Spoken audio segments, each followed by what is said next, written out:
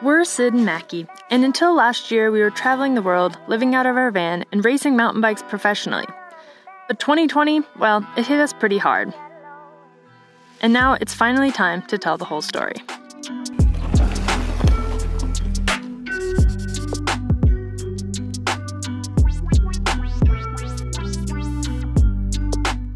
In November of 2019, I came off my bike unexpectedly on a feature I'd ridden 100 times before.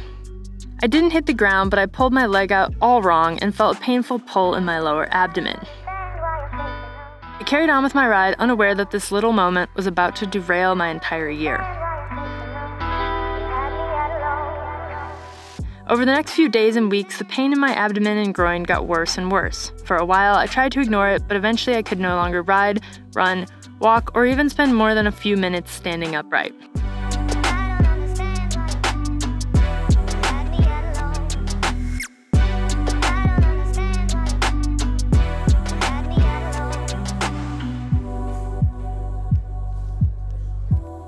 This pain went on for months. Everyone kept telling me I'd pulled a muscle and I just needed to rest. So I rested and rested, but nothing got better. So I spent the last 6 weeks kind of just going something's wrong, and everyone was kind of just it's a muscle strain, that happens, that takes a long time to heal, and I never really I think I knew that it was this is not what a muscle strain feels like. I've been racing bikes professionally for 6 years. I've strained a lot of muscles. This is different. This is not healing. By late January, I had sunk into a state of depression unlike anything I'd ever experienced in my life. I could barely get out of bed. I hardly ever stopped crying. Everything felt bleak and pointless. I saw multiple medical professionals and got an MRI. Nothing was wrong with me. At the same time, everything was wrong.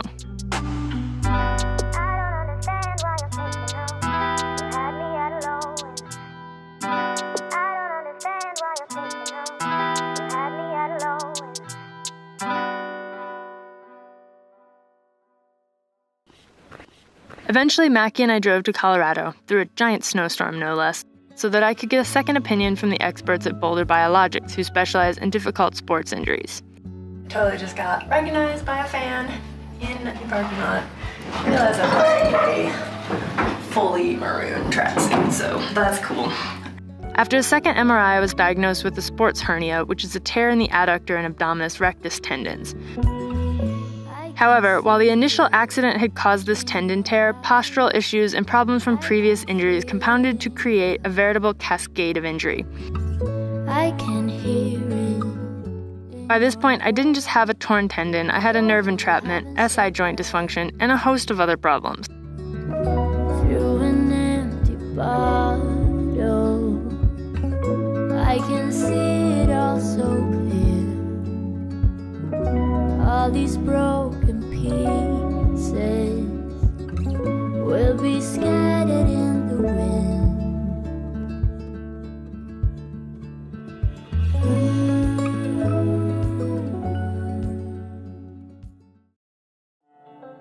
Then the COVID pandemic hit. This outbreak could become a pandemic. The death toll in this country surpassing 20,000. Have no approved treatments for the virus. We have therefore made the assessment that COVID-19 can be characterized as a pandemic. It's hard to describe the feeling of dealing with a major injury and depression and then having the world literally fall apart around you.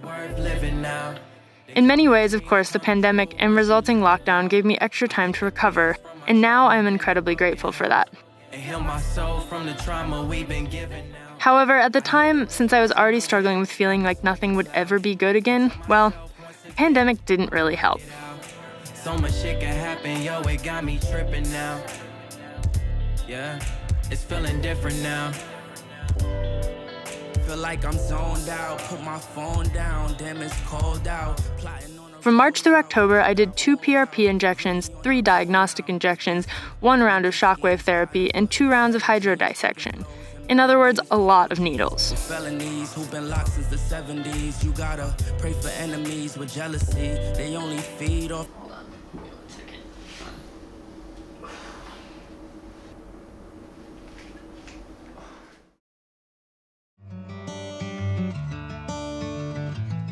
Between these treatments, I slowly began to unbury myself from the fog and find ways to still be myself despite the almost constant nerve pain and my inability to ride a bike for longer than 10 minutes. I discovered a love of music.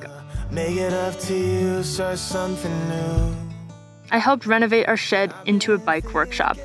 The parts I play for you. And in June, Niner sent me an e-bike. The bottle as I do. I could finally ride trails again, albeit only for about an hour. At the risk of sounding dramatic, I don't know how I would have survived this summer without that bike. I am so thankful that e-bike technology exists and that I had access to it. And there's a fun coming out of me every time I see one's a destroy and one is a boy. And yet, the rage and panic I felt at losing my physical and mental health to such a stupid problem continued to boil just below the surface, easily ignited by a single negative comment or offhand remark. I found it difficult to read the comments on our videos or even be myself on this channel at all. But being this vulnerable this year has served as a reminder to me to always be kind. After all, you never know what someone else is going through, especially when you only see them through a screen. How many times had I been unintentionally cruel or said the wrong thing because I was so wrapped up in my own problems? Only to start it up and play it out again. It's like a long dream. You're on the wrong team. Of course, struggling with my mental health in 2020 does not make me unique or special. I just hope we can all come out of this year a little bit kinder, a little bit gentler. I hope we can become better, not bitter.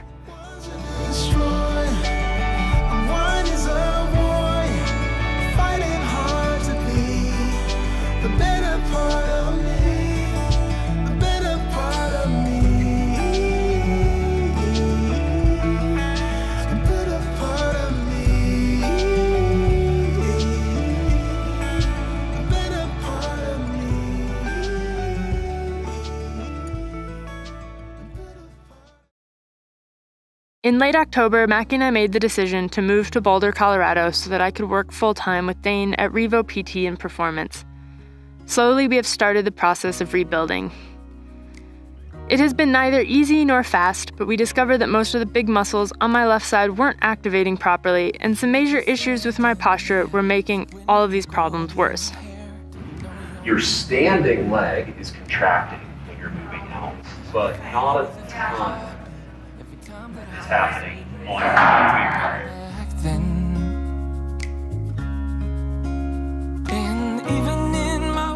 Now I am starting at zero, and oddly, I am okay with that and even enjoying the process. We are essentially changing everything about the way that I move.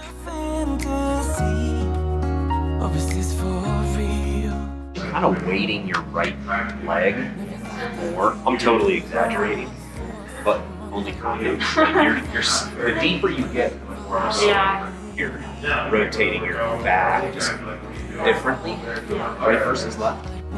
Never thought that you could fall for me, for someone like me, for someone like me, for someone like me, for someone like me. I don't know what you see in me. I'm not good for you, can't you see that I will drag you down?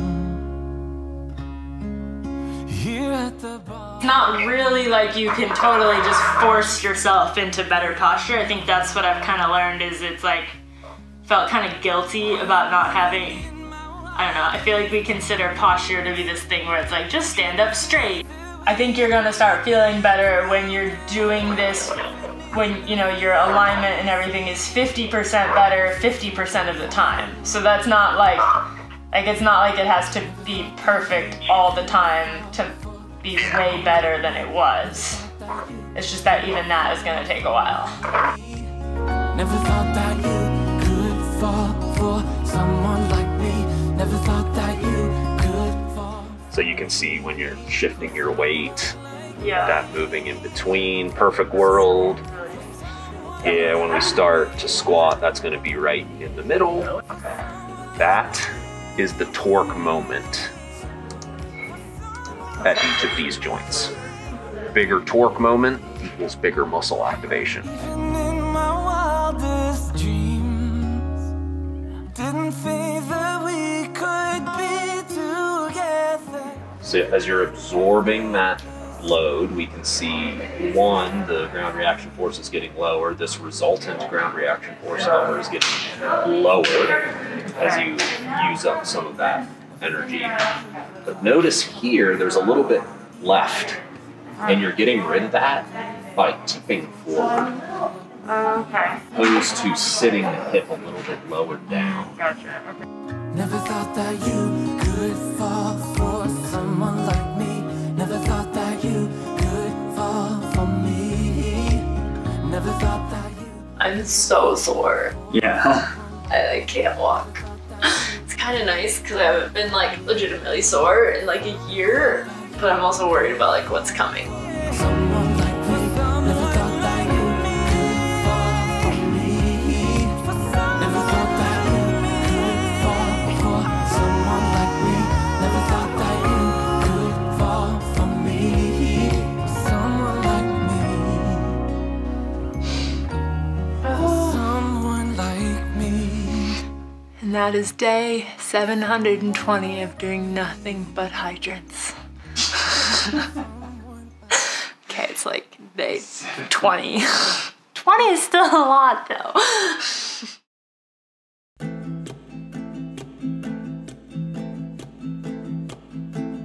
Just sitting here waiting. This recovery is not going to be fast, and I don't know what 2021 will hold for me. But if 2020 taught us anything, it's that none of us really know what's coming. All we can do is make the best of what we get. This is the fun part. Rise up, build up the stuff in the ground.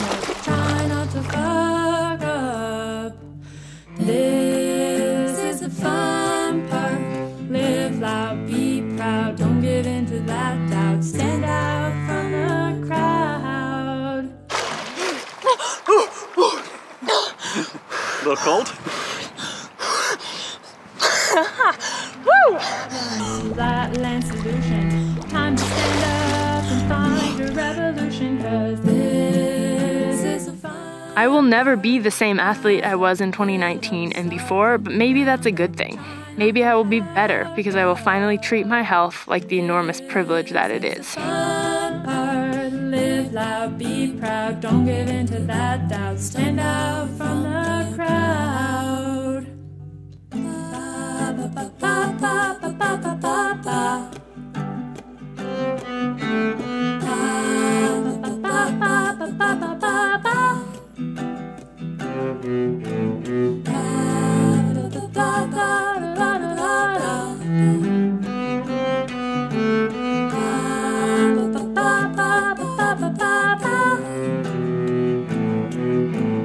Cry me a river, tears made of steel.